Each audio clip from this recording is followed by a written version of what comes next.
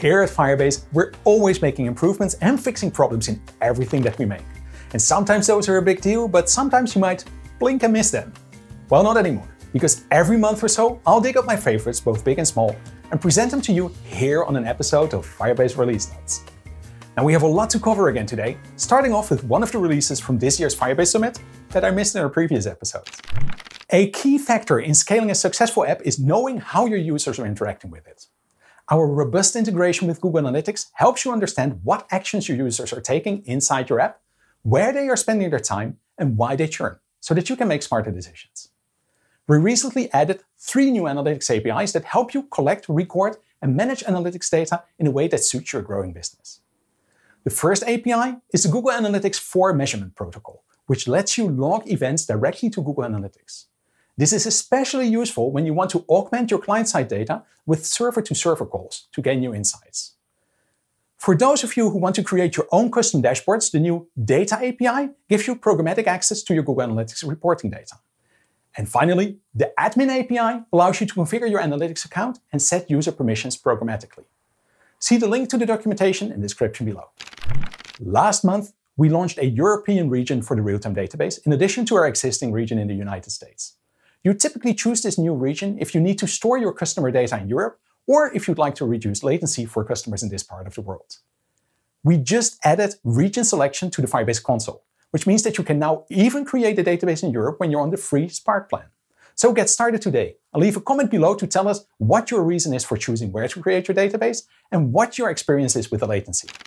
We'll continue to add features to our local emulator suite to allow you a first-class local development experience. The Firestore UI in our emulator suite now allows you to filter on not equal queries and handle sorting better. And the hosting UI in the emulator suite now supports internationalization rewrites. We also fixed a bunch of problems in the emulator UI, so be sure to upgrade.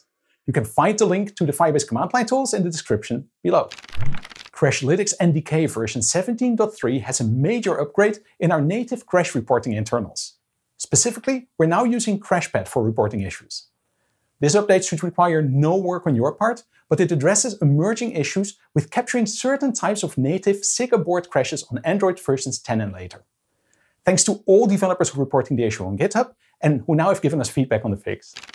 Importing and exporting data is a critical feature for Firestore, but until recently it was only available from the command line interface. Now, this functionality is also available in the Firestore panel in the Google Cloud console. This launch not only puts import-export at your fingertips, but it also shows you the status of your existing import and export operations. Apple now requires that developers who publish apps on the App Store disclose certain information regarding that app's data usage. We have added a documentation page to help you prepare for these data disclosure requirements, which are commonly referred to as nutrition labels. This documentation describes the Firebase iOS library behaviors that could require disclosure according to Apple's guidelines. Check out the link in the description below for full details. And that brings us to the end of our final episode of Firebase Release Notes for this year. A year that we can safely say has turned out quite different for most of us than what we thought a year ago. But through all that's happened, we've seen you continue to use Firebase in so many ways. And it's an inspiration for everyone here to continue making Firebase even better. Thanks for being such great partners for us and for adding to this wonderful little community of ours. We can't wait to see what you'll create in the next year. My name is Frank or Puff, and I'll see you on a future episode of Firebase Release Notes.